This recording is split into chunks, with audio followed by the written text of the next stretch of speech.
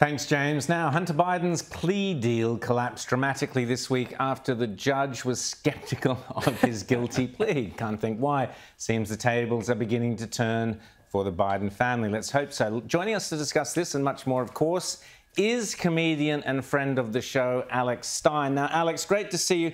Now, before we go, Alex, I just want you to help me here. We've got 3 glasses of water in front of us, and they've been sitting in front of us for over an hour, and they still haven't started boiling. What has happened to global boiling? Hopefully you can tell us from your fireside there, Alex. Well, I think that it's pretty obvious. Hillary Clinton complained and said it's the MAGA Republicans that are making our atmosphere and making the world so hot. But considering how many times Bill Clinton went to Epstein's Island, I think they like warm weather. I don't know why they're complaining. Now, tell us about the Hunter Biden story fill us in briefly on the background and your take on it.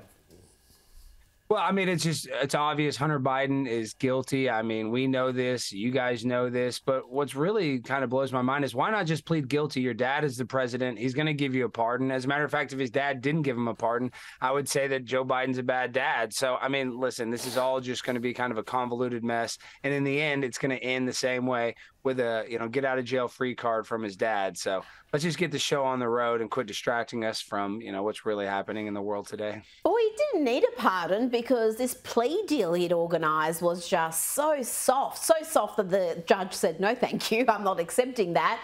But it is interesting because this implicates Joe Biden because Hunter told the judge that he had received hundreds of thousands of dollars from a Chinese Communist Party-backed company.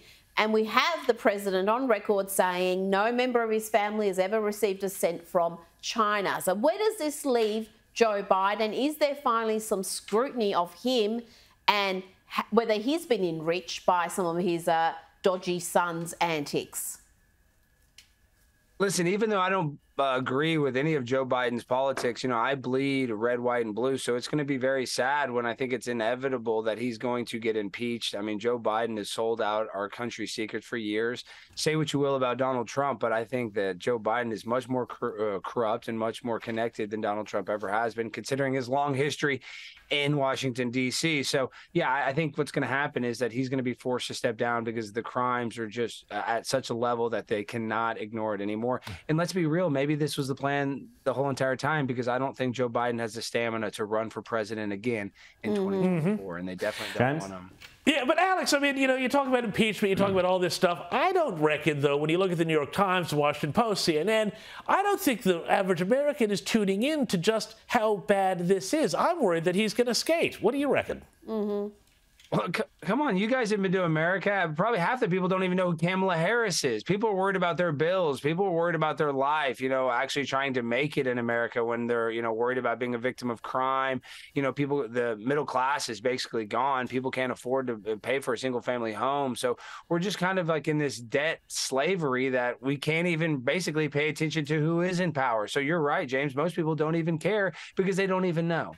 But, Alex, they care more about the aliens. I love the joke that Kari Lake, the Republican, made about the aliens. She said, I hope they don't say, take me to your leader, in case they wind up with Joe Biden.